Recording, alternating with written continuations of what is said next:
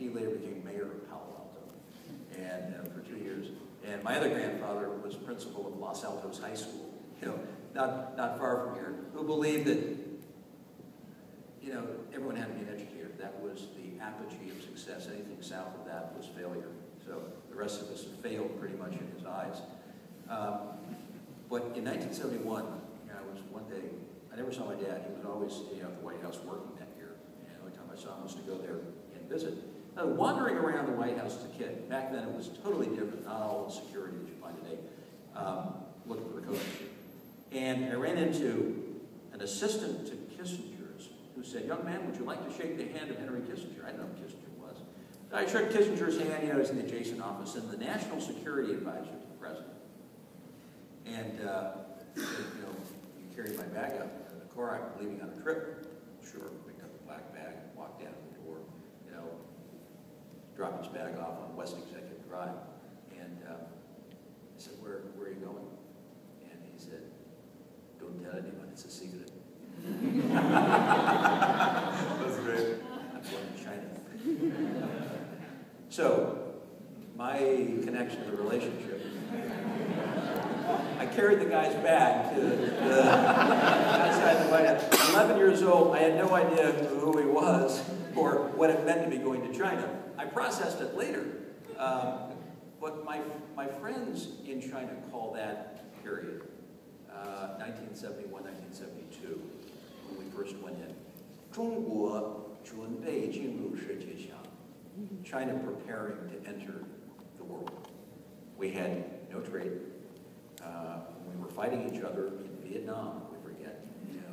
And a few years before, China had lost 400,000 men on the Korean Peninsula, including the son of Mao Zedong, who was buried there. And it was in the throes of the Cultural Revolution. We had nothing, no connection.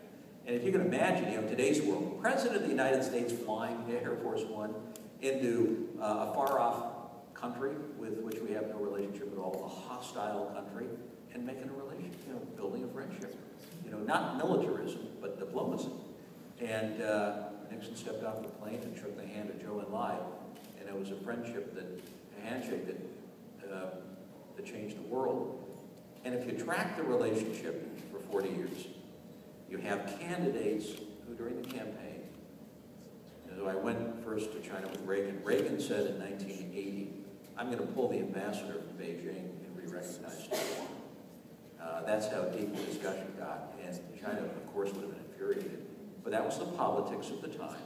He was elected president and saw that in order to get things done, he had to bring in China to the conference. And that's the early 80s, when China was not nearly the economic power that they are today. Bill Clinton runs in 1992, and he talks about the butchers of Beijing. It gets on, George H.W. Bush, criticizes him for his pro-engagement policy, gets elected president, and sees the world a little differently. Barack Obama, in 2008, criticizes George W.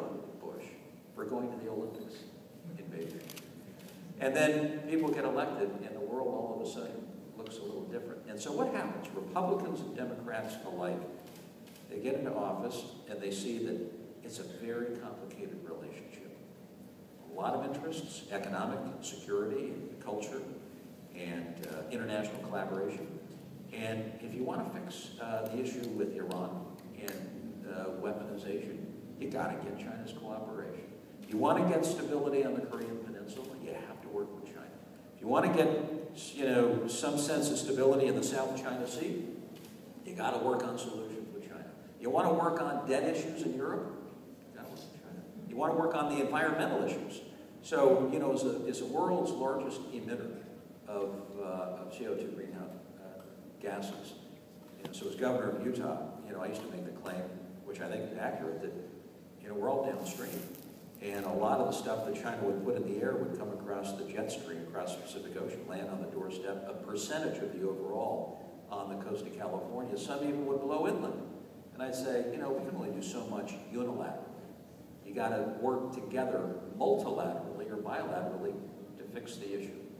So that's a long way of saying you have to discount a lot of what's taking place during the campaign.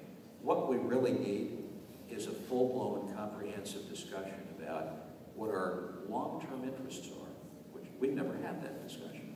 We've never had a discussion on where our shared interests are and how together we can work on better communities, how together we can work on expediting health care to the poor, how together we can get our scientists together to find a cure for cancer, how together we can work on emissions that affect everybody. There's so much that we can do that we're not even scratching the surface on.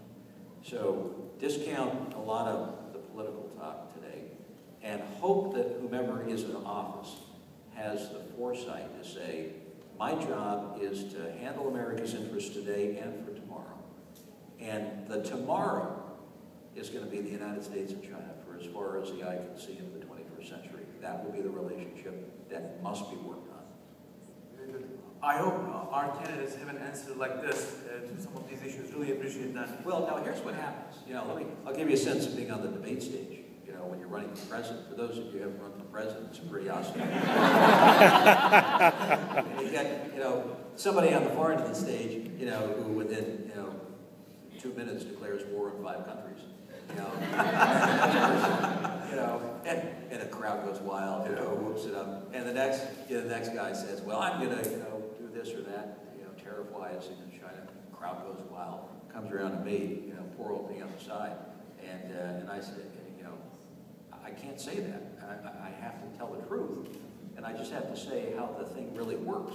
And what we're going to have to do as a country to prepare for the future and deal with the reality. Catalina, no applause. But no red meat.